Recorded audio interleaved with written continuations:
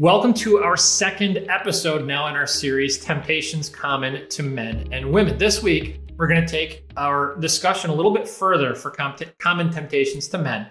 And we're going to include topics like aggression or laziness. And again, this doesn't necessarily apply to every man, or it's not necessarily unique to men versus women.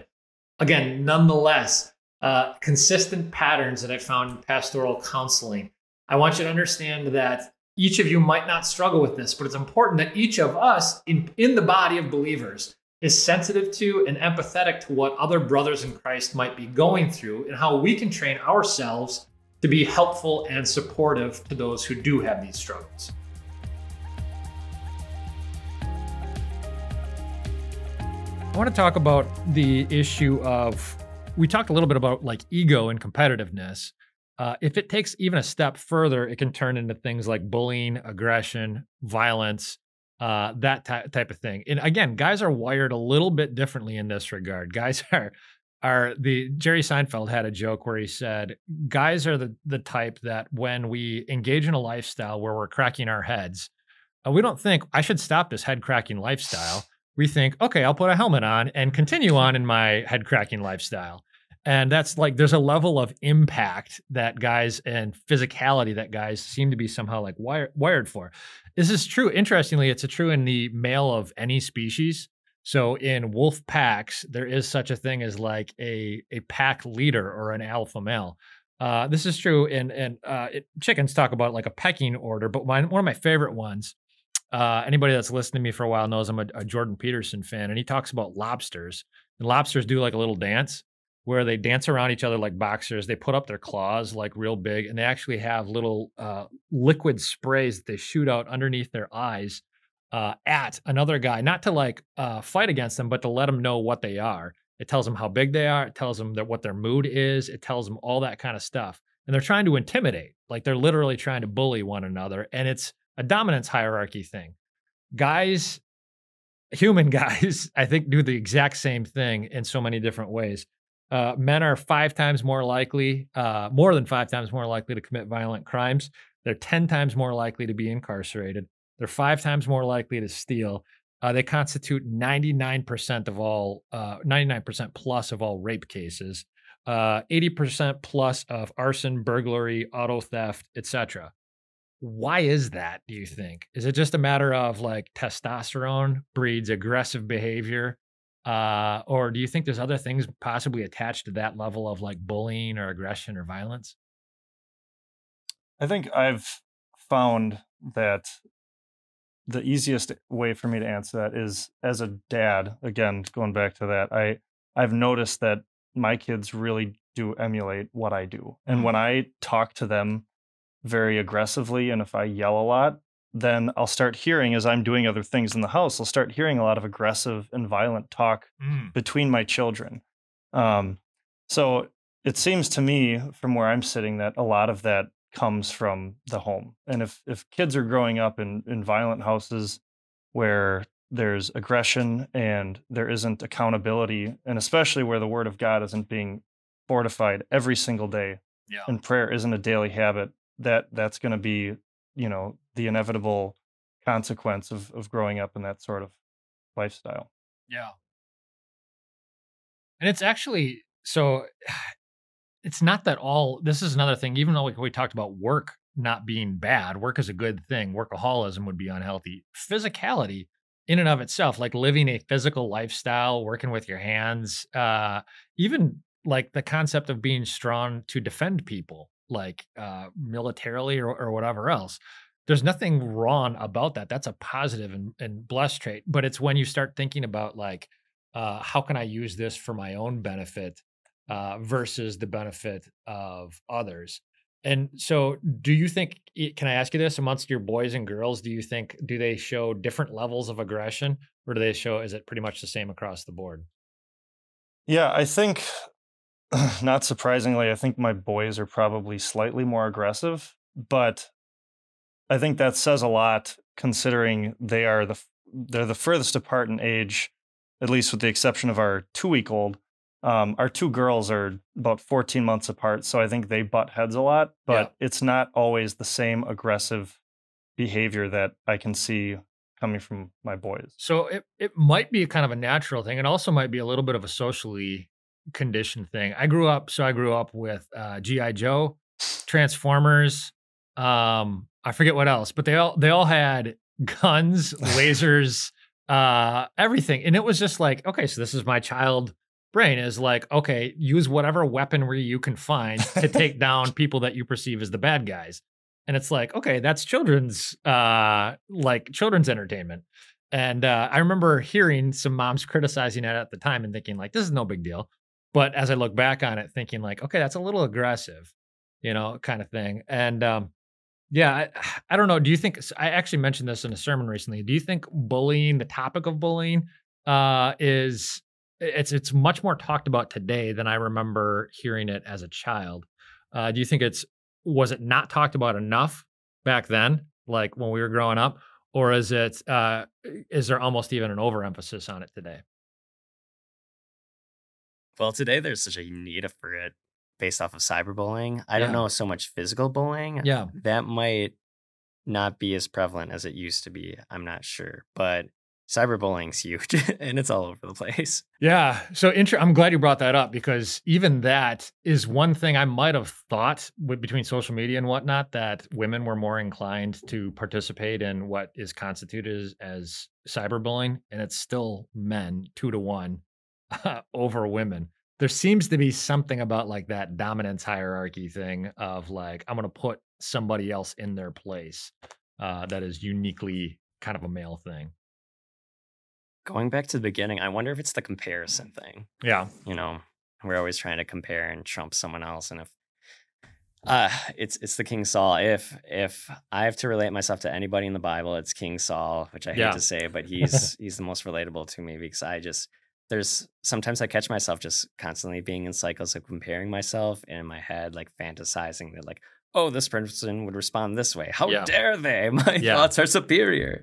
Yeah. And yeah, and it slowly kind of I feel like I have to somehow build myself up and put myself back on that hierarchy. It's the Yeah. alpha male complex. Yeah, and you're right. He is kind of like if you characterize each Bible character by one like unique trait that stands out, Saul is just this pride issue.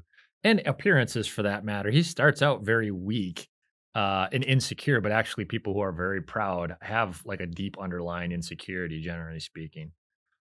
Um, Slightly different issue I want to talk about, but it's again one that, so far as I can tell in researching, men struggle with more than women.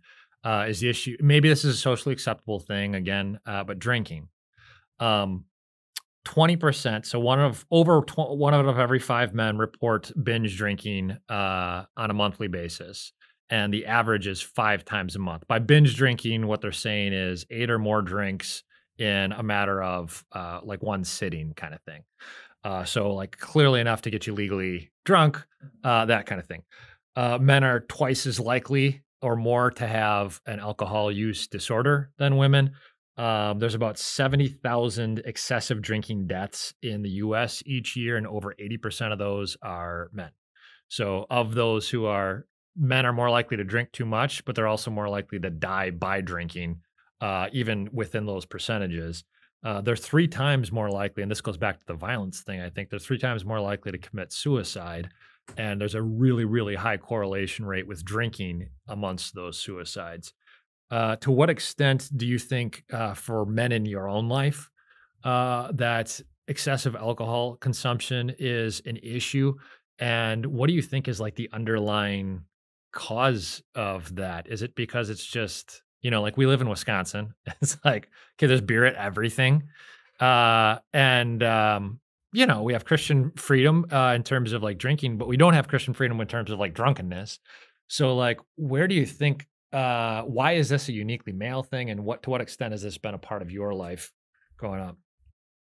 I think it goes back to competition. I mean, from one guy to another, if you can put out or put away a 12-pack of beer and he can't, that's something you can hang in your hat, and It's an award. Yeah. it's Yeah. unfortunate, but yeah, and you brought it up, but yeah, we have that Christian freedom, and yet Paul or Peter was told kill and eat, you have the freedom to eat what you want, but certainly he wasn't, being told, go ahead and, eat 600 pieces of bacon from that pig and, go nuts, which, when you talk about alcohol, drinking too much, obviously that's where we, run into a whole lot of issues and suicide and things like that. But, I feel that, we do set ourselves up for failure with it when we, treat it so acceptable, and other churches, other denominations will say no alcohol whatsoever. Right. Yeah. And we could probably talk about that for hours,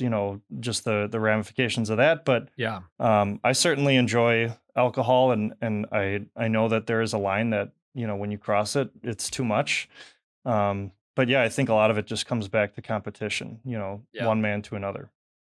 I know people who are down on their luck more might do it for this reason. Men and women biologically have just been designed in slightly different ways, where women more often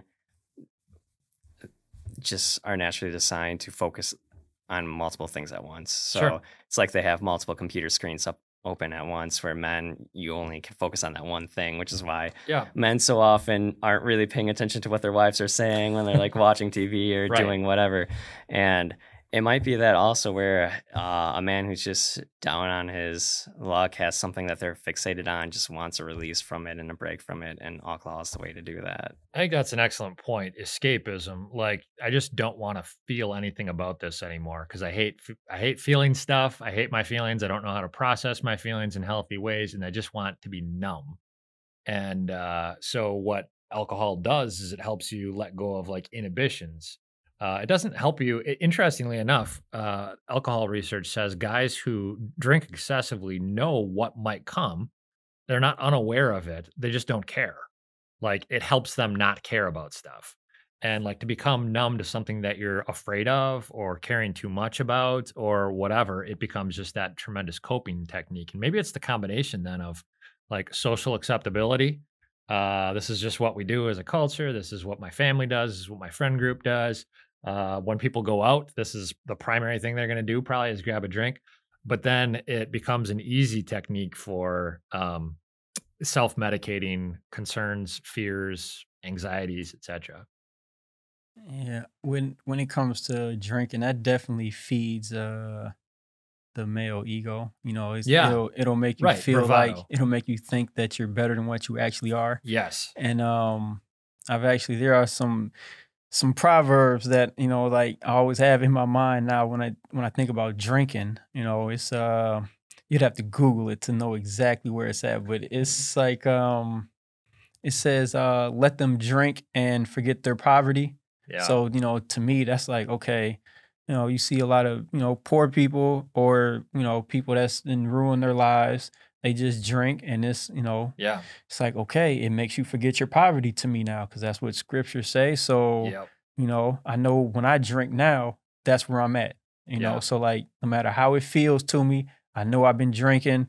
I know this what it says. And it also says, there's another scripture that says, don't drink and think of yourself more highly than you ought to. Yep. So, it's like information like that's from the Bible, and that's true. Yeah. When I'm drinking, I have that in mind, like, okay, no matter how I'm feeling, when I'm like, this is what is going on. Yeah. There's in Ephesians, there's a passage that says, don't get drunk on wine or alcohol, get drunk, get filled up with the Holy Spirit.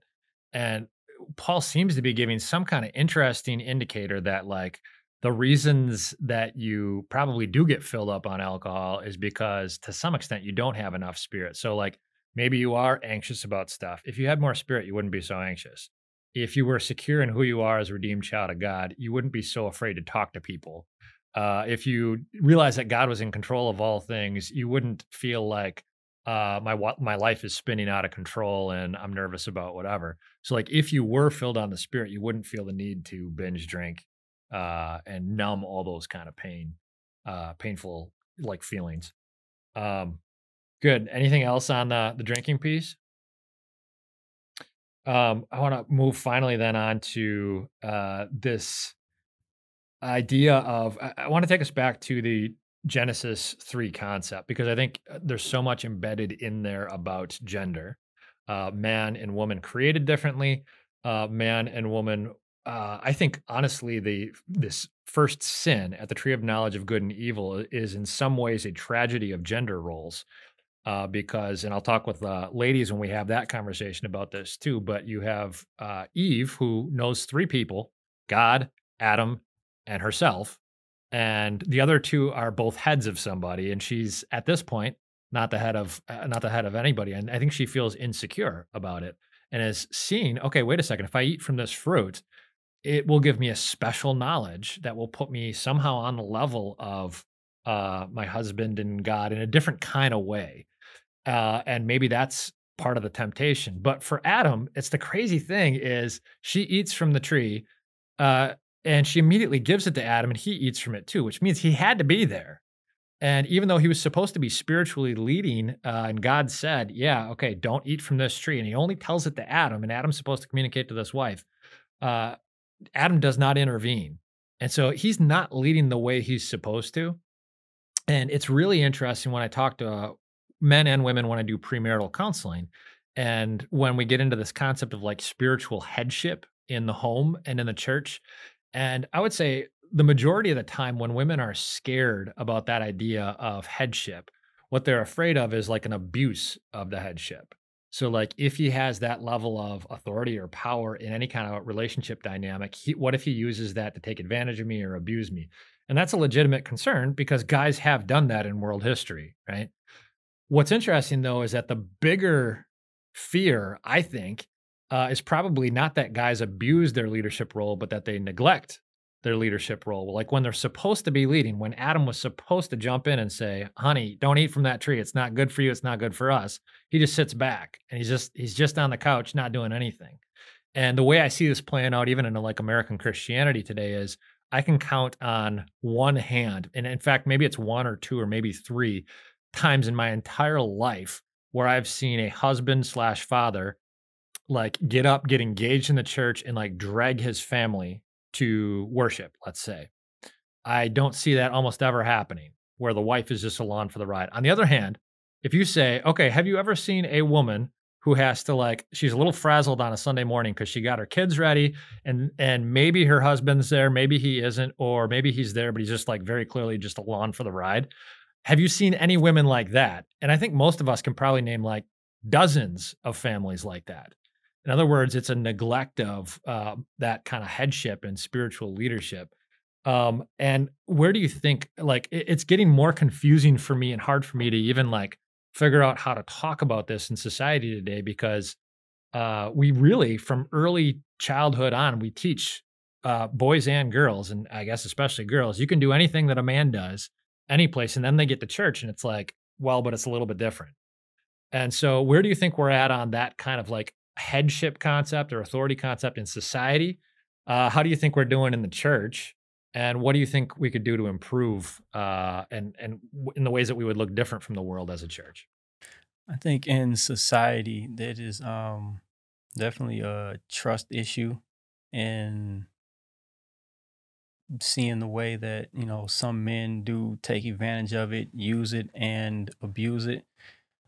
More do than don't. Yeah. And it could be because they just don't know the scriptures, or they could be doing it intentionally. I'm not judging that, but it happens. Yeah. And so that creates trust issues in who they would be leading, and then when somebody gets hurt and then they find out and it's like, oh, I'm not trusting any man ever again because that's what all men do. And it could be what the majority do, so they have a valid point, and it's like, okay, how many men are you gonna, go through before you're just like, forget about it, I give up? That's helpful. In talking to women sometimes in counseling, when they tell me a story of their experience, like we've all heard about like trauma reactions. So if I have one experience, I kind of project that understandably onto everything moving forward. And it's interesting how often I've heard a woman say something like, I'm not going to let a man this or this based on a prior experience, which is a legitimate hurt. But it's like this incident And now it's affecting your relationship with every man moving forward. And you're right, it's a trust issue. Until you have another man that's in your life who's close, that you see a Christ-like example, it's hard to trust a man again. Yeah, and also it's difficult to lead also, you know, because if they see a flaw in you or see you don't know what you're doing, I always think about Moses. You know, he led the people around for 40 years. It's like, okay, some women will follow a man around for 40 years. He doesn't know where he's going. But I mean, you know, it takes a little understanding to know, like, okay, as a man, I might lead you somewhere where I don't know. Yeah. You know, I mean, that might happen, but are you going to be like, you know, okay, I'm not talking to you anymore, or I'm breaking off with you, or are you going to be like, okay, well, I'm going to see how he reacts to it, you know? Yeah. Does he learn from his mistakes, or is he just like, oh, well, you know, whatever? Yeah. But it's, yeah. I'm pretty far from marriage. Like almost as far as you could be, but you say that. Yeah, you say that. And surprise! We'll see when this gets published. Yeah. Well, I think the PR on you know, women and men and how that looks in a relationship, especially in marriage or in dating, it's been very bad for Christianity. You know, and especially in this day and age where, you know, since the advent of feminism as a movement in the 20th century into now, where it's, you know, the way it looks is it has to be that a woman has equal, if not more rights than a man. And that's how our country perceives how a woman should be treated. And yet, you know, exactly what Jesus tells us in the Bible is completely the opposite of that. You know, what servant leadership should be like for men in a Christian household. It's, you know, Jesus tells us the Son of Man did not come to be served, but to serve, you know, and then he washed his disciples' feet. This is God. Yeah. And that just shakes me so much because, you know, that is the men. That should be the men in Christian households and in relationships with women. It's not anything to do with domineering or being over someone. But I often think of, you know, a quote from The Office where Michael and Jim both are co-managers, and one of the coworkers is like, "Oh yeah, you know, why wouldn't this work? You know, who doesn't remember the two popes or you know, two positions equally in power?" I mean, at the end of the day, I think God knew someone has to be ultimately the one to put their finger on the button, and that doesn't make you better or worse. You know, as a manager at FedEx Express, I tell my employees, I'm not better than you. It's just that my job is to set you up for success. And in a way, that's my job with my family. I'm not better than my children or better than my wife. I am there to set them up for success, to pass God's word from one generation to the next. Yeah. So I've had so many failures in the past that for me, if I were in the role of having a spouse or a wife, as soon as that wife would stop being encouraging about my leadership or role, even if like it's deserving of maybe not being so fully supported at that time. As soon as that happens, I'm just going to start building the bad habit of like slowly stepping aside because there's all that past failure that I've been through. And then I'll start just feeling like that again. And you need the encouragement and you need the support to lead. So that whole, I mean, D'Angelo said it's hard to lead. And that's the, like, why aren't more guys better at being good leaders? And it's like, well, it's incredibly hard. And who wants that level of responsibility? Like the idea that Adam ducked out pretty early, like when they're in the middle of paradise and he's like, I still don't want that responsibility. And yet the kicker is in Genesis 3, when God comes and he graciously hunts them down, because they would have just been content to run away from him. But he searches them down. And who does he confront first? He confronts Adam. And it's like, well, Eve ate from the tree first. Shouldn't he talk to her first? And it's like, nope, because I gave you some kind of weird disproportionate level of responsibility here. And so I'm expecting you to own that. And so it's like submitting to like gender design is sometimes like, okay, it doesn't even matter if I feel like it. And it's not about intelligence. I know that. It's not about skills. It's not about anything else like measurable dynamic. It just is what it is. And it's interesting because like I don't feel personally, even in my own marriage and the relationship dynamic, or for that matter, being a pastor in a church, like the idea of feeling like you want to lead doesn't come supernaturally. You know, it just doesn't feel like the way that I'm wired. And yet I know it's God's design. For that matter, my wife, we joke about this often. Like we're wired, neither of us are overly traditional in our gender wiring kind of thing. And yet, I think one of the reasons we've been able to have a healthy and successful marriage is because we thought, nope, but God's word says, here's the way this dynamic is going to look. Let's submit to it, and good things will happen, even if it doesn't feel like it's what my personality is or whatever. And He's blessed it. And so I think it's one of those things where kind of the leap of faith is, okay, what does it look like for a man to take responsibility in being a spiritual leader in a household? It might look a little bit different from one family to the next. And it's interesting, Ephesians 5, Paul doesn't give us a whole lot of details of what it's going to look like, but he nonetheless says it is what it is. And it's like, okay, how do we encourage, as a church, how do we encourage, support men to sort of own that role? To be spiritual leaders in their home, in the church, and for that matter, spiritual influences, servant leaders in their community too. Let me ask you guys, what would you like people to know? If there's somebody out there and you said, okay, one takeaway point about like, okay, what is the unique struggles of being a Christian man? And what do I do? What is the most important thing that I do to try to rise to face those struggles? What might you say? Honestly, oh, you can go first, Jesse. You started talking. Oh, nice. I'll go for it. Yeah, so this is going to sound probably completely off the wall based off of everything we've said. But honestly, I think the way for a man to almost combat every man's struggle is just a spirit of gratefulness for all the things in your life and all the people in your life. Be grateful for the people who you would be in competition with. Be grateful for your enemies. Pray for them, show them love, and genuinely be grateful. And it changes your life. It changes your perceptions. It really changes everything. Excellent. Demonstrates like conscious gratefulness for everyone in your life that God allows in, and even pray for them, including even your enemies. Jesse or D'Angelo, any? Yeah, I think the one big takeaway I've had in my life just in the last couple of years has been my incredible need for male companionship, for male friends in my life, people who I can trust, who I can just hang out with, who I can sit down and read a chapter of scripture with, who I can pray with.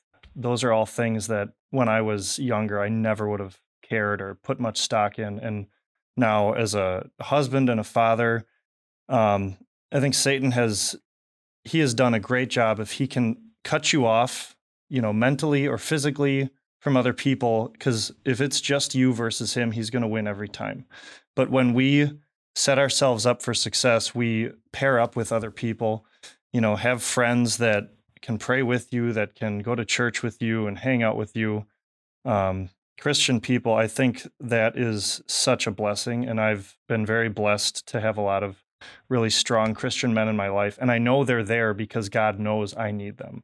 And I think going back to pride, if we don't think we need that, then we are dead wrong. And we need to get to a place where we are searching for those relationships and parking our pride and doing whatever it takes to, be neck and neck with other Christians. And I know you did a sermon a few weeks ago or maybe a month ago about David and Jonathan. Yeah. And I think that sets such a perfect example of how Christian friendship should look like.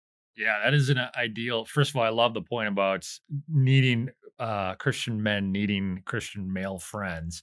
And David and Jonathan is like this pinnacle example of what that could and should look like. And yet, I don't remember ever hearing that growing up in my Christian education or Christian study, like the need for, no, you got to have, as an adult male Christian, you got to have friends. In fact, I remember hearing a comedian once make the joke about one of the greatest miracles Jesus ever performed was being a 30-year-old man that had 12 friends. It was like, just like picking on that thing, like it's something like 60 or 70% of adult men say they don't have like any close friends. And like that is like divide and conquer Satan's strategy kind of thing. Do you have a guy that you're regularly talking to, regularly praying with, regularly helps hold you accountable and encourages you, doesn't judge you, but holds you like you will be so much healthier, you know? So thank you. Can you ask the question again? 'Cause I don't want to stray too far from it. Yeah, no, that's okay. I think the idea is the life lesson you've learned in terms of, okay, if anybody at home's thinking, a Christian man, how do you face struggles and temptations? What has been the most important thing that you've learned along the way to help you fight and deal with struggles and temptations? For me, it's been when you fall into them, it's been squarely on my shoulders, you know. So like this is something that I have to deal with, you know, like I suffer the consequences for it personally. You know, sure it's other people there that'll support me and encourage me. But a thing for me is it's like it's always been it's just on me. You Yeah. know, so if I do something wrong, you know, it's squarely on me, you know, and it's like, you know, that can crush you. So I'm just not gonna do certain stuff, you know. Okay. So there's a level of necessary ownership and not making excuses about stuff but like if stuff comes into my life and there's consequences and like owning some of that along the way, that can be helpful. I also know that, you know, and this is one of those kind of things that I think we all maybe assume as Christians, like we assume things like prayer and stuff like that, but reading our Bibles regularly. I know as a fact that each of you are in the Word on a regular basis, and you know each touched on that here tonight. But I've gotten to the point where I can feel when I don't read God's Word or I don't pray in the morning. Like so, for me, there's a time in the morning, and like by 11 a.m. and I'm more irritable and I'm more whatever, and I can experience. There's like I figured it out over time. There's like a direct line between not being in God's word, not praying, and experiencing the feeling of being overwhelmed by temptation and aggression and anxiety and stuff like that. And I don't know if any of you guys have had similar experiences with that. Yes, 100%. Honestly, last over the summer was not doing a good job reading the Bible. I was spending a lot of my free time watching a TV show. It's amazing, Psych. It's a great TV show. But towards the end of it, I began kind of noticing something in me, and it was all of a sudden I'd be like quoting these characters all the time and thinking through the scenes and what would these characters do, and it would just come naturally in their jokes and their laughter, and it got me thinking, man, I miss God so much, and what would happen if I'd be spending all that time just reading God's word instead and growing closer. So I've been doing that for the last month instead. And honestly, just taking that hour a day to read the Bible it's changing everything. My perception of life is just great. I have so much more energy. If things were getting me down, they're not getting me down anymore. It's incredible. And not to say that there won't be hard times still if you're reading the Bible every day, but it really does start changing your perception, your habits, and it just brings a lot of fulfillment in life. Good. Yeah. Perspective inducing. Whatever your influences are in life, totally shape your view and perspective. Yeah, I've been a huge I've really struggled with that. And, you know, my alarm goes off at 3:40 every morning. So by the time I leave for work around 4:10, you know, I've usually just spent my time, you know, mainlining coffee and kind of just like slapping myself to get myself awake so that I can get to work. And, you know, there have been kind of seasons where I've gone out of that habit of, you know, opening my Bible. And even if I can just read it for 5 or 10 minutes to start the day, I know that that's going to, you know, like you said, by the end of the morning, you know, I'm way more focused. And, you know, kind of what you were touching on, Daniel, I'm not sure what, I can't remember where it is, but it's out of the overflow of the heart, the mouth speaks. And, you know, when we are putting God's word into our head, you know, we think about those verses. And even if we just latch onto one phrase or one bit of scripture each day, that's going to set our hearts on a better path. Yeah. Excellent. All right. Any final thoughts, guys? Then you mind if I close this with a prayer? Yeah. Heavenly Father, thank you for these men and thank you for this time here. Some important things for us to keep in mind for all of us, that the importance of being in your word regularly, the importance of having Christian male friends, the importance of knowing that our identity is totally in you, the importance of understanding our struggles and just being honest and owning them and being open about it. Lord, we know who we are. We're your redeemed children, your redeemed sons, who, like our brother Jesus, will reign on high for all eternity because of his grace and his sacrifice. Let us have a tremendous sense of security in who we are so that any power we might have in life will lead us to serve, not to abuse or hurt any others. Help us not to neglect our responsibilities, Lord, but embrace them, understanding that you've only given us what you think is good for us to minister to, and that you've given us every resource necessary to lead. Help us to do so wisely. Help our church to be filled with Christian men who want to love the way Christ has loved us and are willing to lay down their lives and make sacrifices for that. And ultimately, Lord, may it glorify your name. It's in your name we pray. Amen. Amen.